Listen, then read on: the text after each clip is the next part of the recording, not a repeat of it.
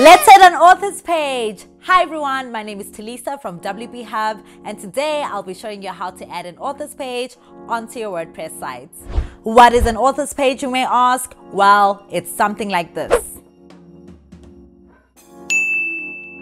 So let's get to it. So let's say you have more than one writer onto your website or your blog. An author's page is there to give information about the writer so you can get to know them a little bit better. And it doesn't really need to be your writers only, it can also be your team members too.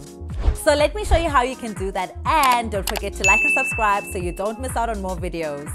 To add an author's blog onto your WordPress site, you first need to go to users, you say add new user, and then once you're here, you're required to add your username, your email, your first name and your last name. You write in your website, and you can generate a new password on your own, and then under role you will click onto author. Once you're done, you say add new user.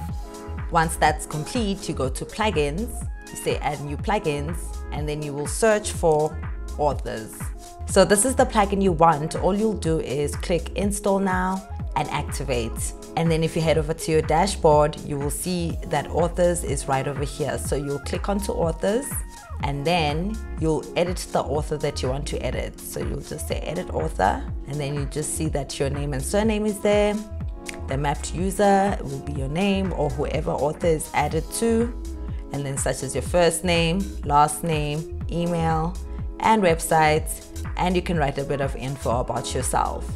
To add an image, all you do is you go to the image tab, say customize image, and then you upload the image that you want either from your hard drive or your memory stick, or you can go to the media files that are already saved onto your WordPress site, and once you're happy, you click onto update. Now when you're done, you go back to users, and if you'd like to view how it looks like, you click onto view, and this is how the author's page will look like.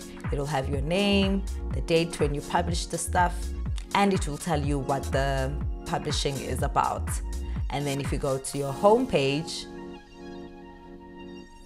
you will see that your author's blog looks like this, and then when you click onto all post, it will lead you to the posts that you've written.